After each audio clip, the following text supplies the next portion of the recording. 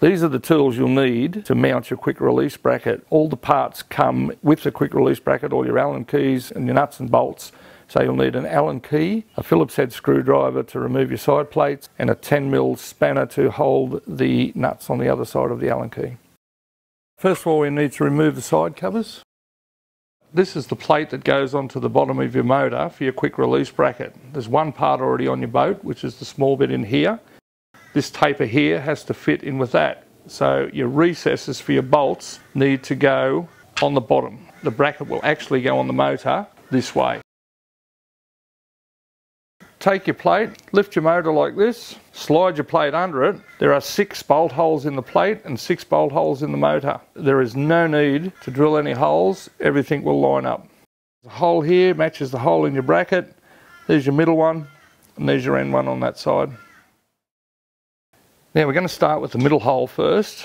Now this clip that comes in the kit goes either on the left hand side or the right hand side, depending which one you would like it to go. So this bar locks into it, which holds everything together.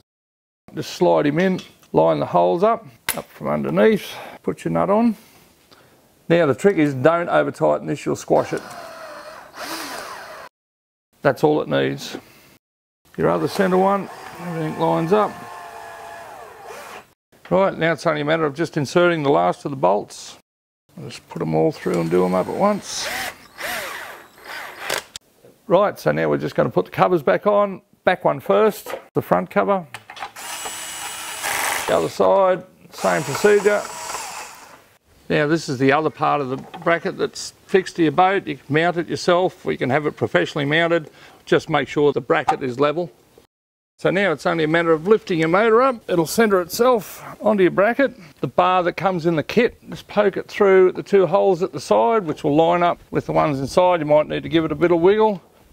Just push it till it locks into the clip. To stow your motor, it's only a matter of pushing down on the handle at the back, pull the motor up, push down again, and as you pull the motor backwards, when the motor engages the front there, just pull it back, push up on that and it'll lock in very easy. Slide your depth collar down and lock it off so that there's no chance for it jumping out.